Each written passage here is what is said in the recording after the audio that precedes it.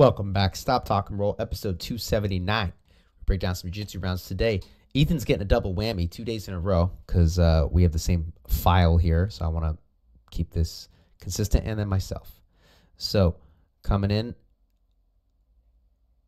so he's got a very flexible game. So again, looking to kind of work my way around. This is what I was talking about yesterday, Sam. Okay, so Ethan's got a very flexible game, coming in tight, looking to pass. I go for a double underpass, right? For like a smash pass, take him over. I have no control of his head right now. If I try to just go to side control, if I try to just like move my body in this direction, right towards his head, it's not going to happen, okay? Ooh, if I can zoom in. Let's go. Zoom in more, okay? I'm going to go right here. Instead, I'm going to rotate around and come to north-south. Notice, watch my right arm. I bracket his hips as I do this, right? One arm's over here. One arm's over here. And I get my north-south, bracketing hips on both sides. From here, I haven't rolled with Ethan before, so I'm trying all the tried and true techniques first. See how he responds to them. Went for a Jaramello. Didn't work. Or I'm not getting under, so looking to hunt for a north-south choke, exposing the arms because his arms have to come up to defend, looking to come back underneath. I think I have a north-south choke in right now. So, and being nice, I'm not trying to be a jerk. I think he has his hands in though, actually. I think on the other side, he was able to get his arms in, couldn't get through, so I drive for the Jaramello special. I think we stopped for a second because he said it sounded like I made a sound or something. He's doing a really good job of keeping his back to the floor. So I'm going to switch sides and try it on the other side.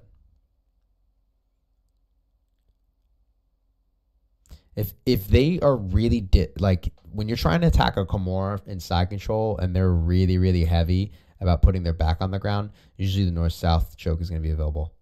So I keep attacking between the two. And there we go. So you just go back and forth between those two. All right, right back into it. Or maybe not. Okay, right back into it. There we go.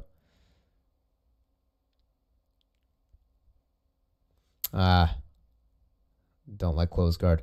Let's see if Ethan opens his guard at any point. I usually escape immediately. Yep, the guard's open. Yep, and I'm out. That's what I was talking about. So he is able to re-get his guard here. But I'm going to look to kick my hands out. This is a great attempt, Ethan. Actually, you might even get me down. I forget. I also know what's going on here. So generally I don't know if I do it here, but one of the things I do like to do when somebody does a sweep, I forget what this sweep is called, but basically what he's trying to do is you actually want to sag a little bit, Ethan, and get your hamstring on my thigh and then drive me right down and kind of like crumple me down as you bump into my knee, right? Like outward into my knee. Oh yeah, I could zoom in. Sorry, I'm getting used to it. As you bump into my knee, okay? That resets every time. That's annoying. One of the things I like to do is because you're trying to drive my knee out, I'm going to be driving my knee in. And when I can get them to collapse and the move kind of fails and their hip drops to the floor, okay, what I'll do then is I will kind of like take my knee and push them to the side and use that as like a reverse knee on belly. So instead of a regular knee on belly is like, I'm facing their head. A reverse knee on belly would be I'm facing their legs. So it's kind of the position I'll get into. I don't think I do it here, but it is a good option. Yes, it would be, you could see right there. Ethan's doing a good job of retracting his legs, so it's probably why I don't do it. Guys, this is pretty essential. This grip break. Watch right here. Okay, I can't have it zoomed. I'm in the process of looking for some better software. If anybody knows like video editing software where I can record in it, I'm looking for better annotations. I have been upgrading. I got some new stuff. We're getting there. But I know I keep talking about it. I actually have the stuff now. I just got to incorporate it. But I do need a little bit better here. Sorry, long story short, this grip, I can't break it this way. I can't break it this way. I have to go actually into his body, right? So there's a little opening there. I go through that, and I can kick my leg out. Hold on a second. I'm getting a phone call. Okay, sounds good. All right. So watch. There's an opening there. Kick out.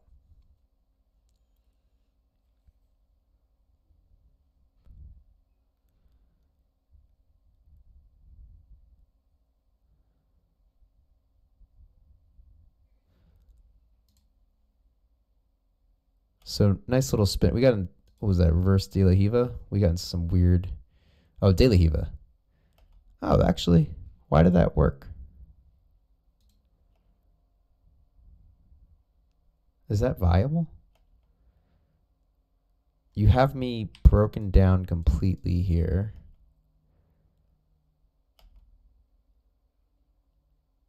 Huh. I'm gonna have to try that again.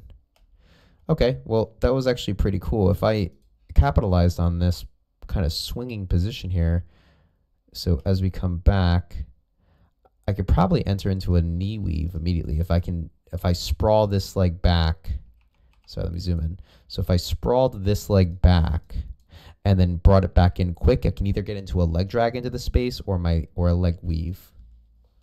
Let's see. Oh, okay. Well, I do kind of capture that leg. Heavy. Guys, when I'm doing this, a lot of it's just heavy on the hips. I just want to be nice and heavy on the hips and make it really difficult for my opponent to move. Again, notice the grip break. Right? This is the opening out here. That's where I'm going to kick. Boom.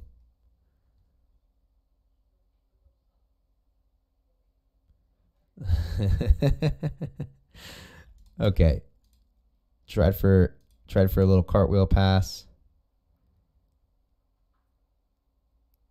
He happened to move away at the same time, but the timing on a cartwheel pass, we were rolling very calm. I was not throwing a super fast cartwheel because I didn't know if Ethan knows how to respond correctly, and I don't want to knee him in the face. And he does know how to respond correctly, so I can do it faster next time. So basically, the timing is when someone's supine on their back, like so, and as they sit up, you go for the cartwheel pass. So the timing's not perfect, but again, I was doing it nice and slow.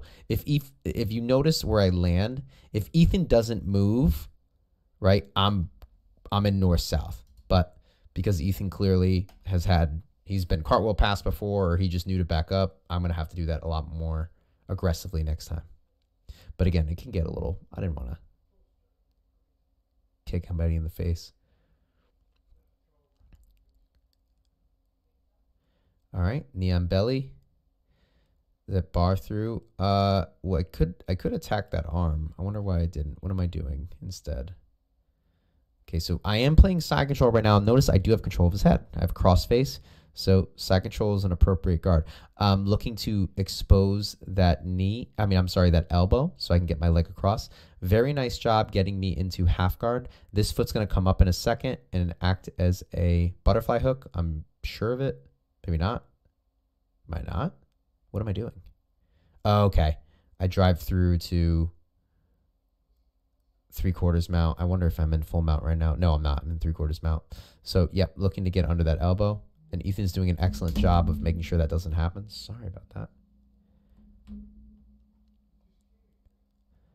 that. Looking for a half Nelson to force him to his back. He's doing a great, Ethan, this is excellent. Great job keeping your elbow here. This is what's keeping Ethan from having his back taken right now, is just this elbow. Oh my God, my phone is blowing up right now. I'm so sorry.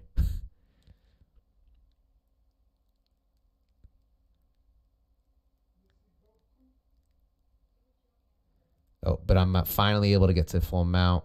Looks like, oh, you get it back. Ethan's got great guard retention. But I am able to get under that arm.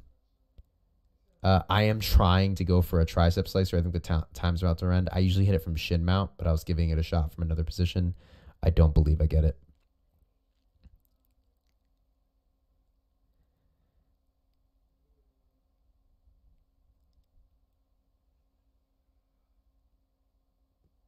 sit through.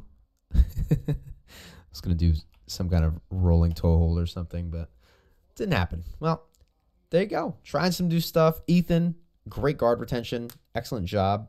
Good to have you in the gym. We got 2 episodes in a row. That's pretty good. Please, if you haven't already, I would appreciate it if you subscribe to the channel, like the video if you enjoyed it, ring that notification bell. I get these episodes out every morning, 8 a.m. Eastern Standard Time, Monday through Saturday. And if you want to be on the show, check out the description below. We'll get you on here. Yo, I got a lavalier mic. I didn't even know what they were called. Those are the little clip-on mics. They're called lavalier mics. It is in a box right here. So I'm going to get that set up. Hopefully next weekend I can record my first little instructional, or sometime this week, and I'm going to put it out like separate from Stop Talk and Roll. I'll just release it at some time. But it's coming. And hopefully I'm going to break down some of those more popular episodes, or more popular techniques that we're seeing, more common techniques, and hopefully I'll be able to refer to them more often, you know, when I talk about certain things. So coming up on a year next month. So lots in the work. All right. Works. Bye.